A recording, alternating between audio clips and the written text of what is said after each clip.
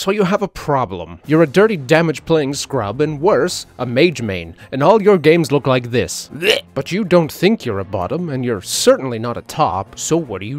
Do you take a chance? Stepping outside of your limits to develop your skills and paint a fuller picture of what it means to be good at the game?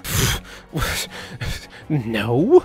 Gul'dan is a versatile and powerful hero. In a team or solo queue, he can cover whatever role is needed to claim victory. Gotta fight? He can fight. Gotta push? He can push. He even works just fine in double, triple, or light help us, quadruple mage comps, as his main source of damage has a short enough cooldown to cover the gaps between other casters' spells. And he never, ever has to stop. A well-played Gul'dan can stay on the battlefield from start to finish, punishing weakness wherever he sees it. The amount of damage this hero can output is absurd. His kit doesn't have as much utility as other mages, with a big butt at level 10. Still, he's always there, poking the enemy over and over and over. But you know, you can only be annoying for so long before people start hitting you. One step out of place and you're done. So why would you ever step into a fight? Well, your damage is great, your kill pressure isn't. What do I mean by kill pressure? I mean a hero's ability to secure a pick with burst damage, crowd control, or running down a wounded opponent. With Gul'dan, you kinda have to let him kill you. Sure, he's got high damage, but you could just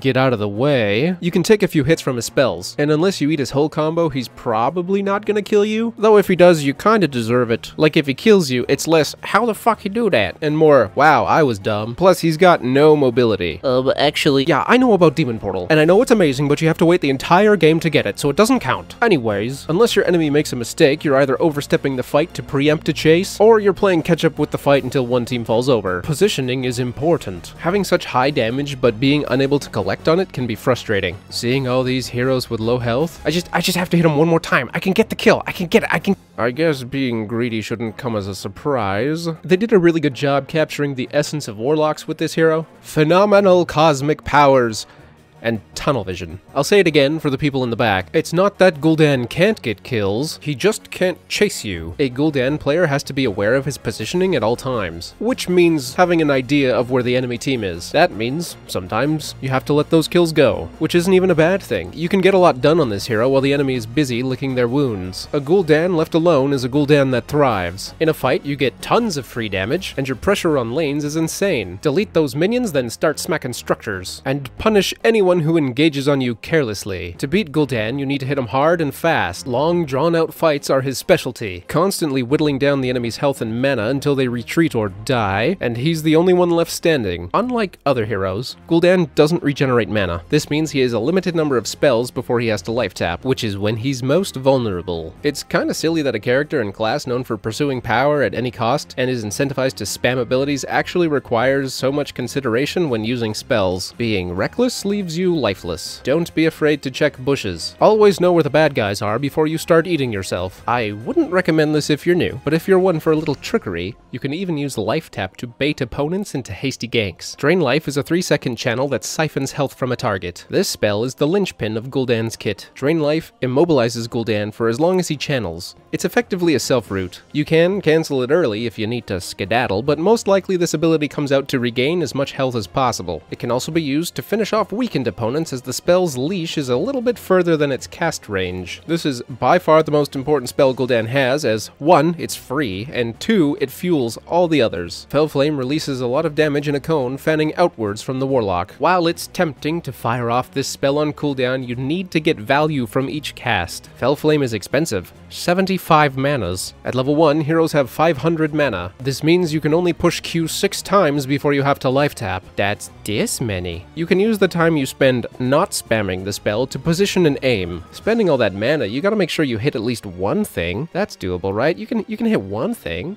right?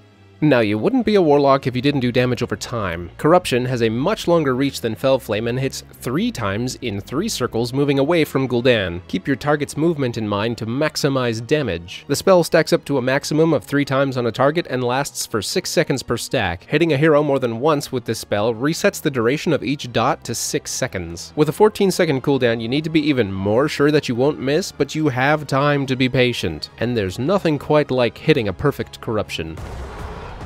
Oh yeah. You also wouldn't be a warlock without a fear. Remember that big butt? At level 10, Gul'dan gets Horrify. This spell wins games. A properly placed Horrify can split up a team, isolating a vulnerable target, disrupting an engagement, or canceling enemy abilities. This ult silences enemies and forces them to run away from the center of the spell. You can use it to land a cheeky corruption, but it's way too valuable to be used for such trivial means. Horrify can send some poor sucker running into your team's open arms. The slight delay can also be used to your advantage. You are not prepared. I was. Picking this proves that just because intellect is your main stat, it doesn't mean you're smart. If all you want to do is make your screen flash green for a few seconds, this is the ultimate for you. I want to be perfectly clear. Gul'dan has only one ultimate. Gul'dan has only one ultimate.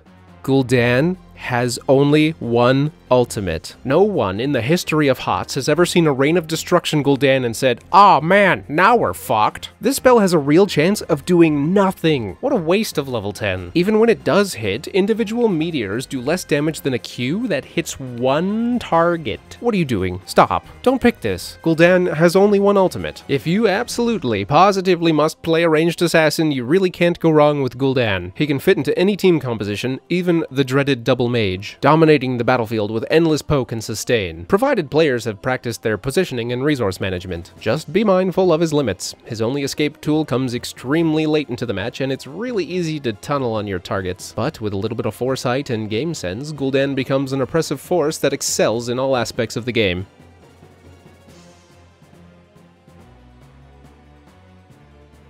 It's already been a year? Thank you everyone for watching. It's been a lot of fun making content, and I've learned so much while working on this series. If you like the videos on this channel and want to see more or new content, consider leaving a tip on Patreon or signing up as a channel member on YouTube. Your support means I can spend more time on polish and production to make better content for you to enjoy. And an extra special thanks to all my longtime supporters and subscribers. I can't do this without you. See you in the next video.